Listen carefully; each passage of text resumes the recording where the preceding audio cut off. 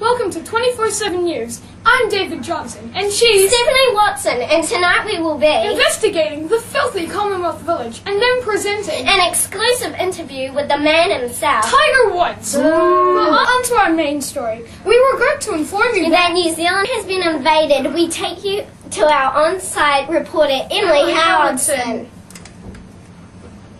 I'm Emily Howardson in Wellington, where the streets are being bombarded and taken over by Australian soldiers. Here's footage.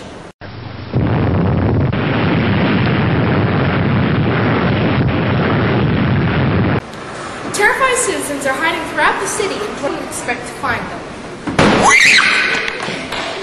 Scary stuff, right, Steph? You got that right, Dave. Magical creatures all over the world are going on strike over bad working conditions, long hours, and poor pay. We chatted to two of their representatives. Hello, my name is Johnson David, and I am representing Father Christmas, who is currentely on strike until children start resuming their usual milk and cookie payment to him. I am on strike too. Kids never leave their teeth out, and I have a big pile of money building up. This is disgraceful. It's like children don't even care about us anymore, and we will continue to go on strike until the situation is resolved. Thank you. We wish you good luck. Yes, we certainly do. Earlier today, Stephanie interviewed golfer and notorious cheater Tiger Woods. Here's what I found out. Hello, Tiger. Oh, hello, Stephanie. Who's this with you today? Oh, this is my new girlfriend, Candy. Candy. Hey. Well, she seems very lovely. Yeah. He's texting. No, really. Okay. I'm just gonna take this, okay? Hey, babe, you want to come to my house? Oh my God! Oh, that's just, oh my God, what the hell? Wait, Candy, wait! Wow. Truly despicable.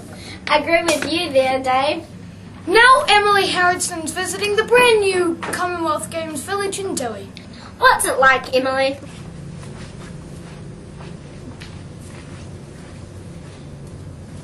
We've arrived here in one of the rooms that some of the athletes live in this village. It really isn't the best state to live in, and they must have gotten mixed up because the carpet ceiling and the cement is on the floor. Your hair looks so fluffy. So, this is one of the athletes that lives in this room. So tell me, what is it like living in this condition?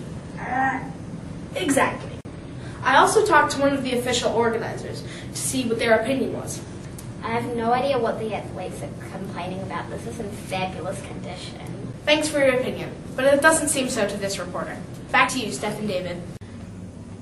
Oh, that's just awful. Well, this has been 24/7 News. I'm Dave Johnson. Good night.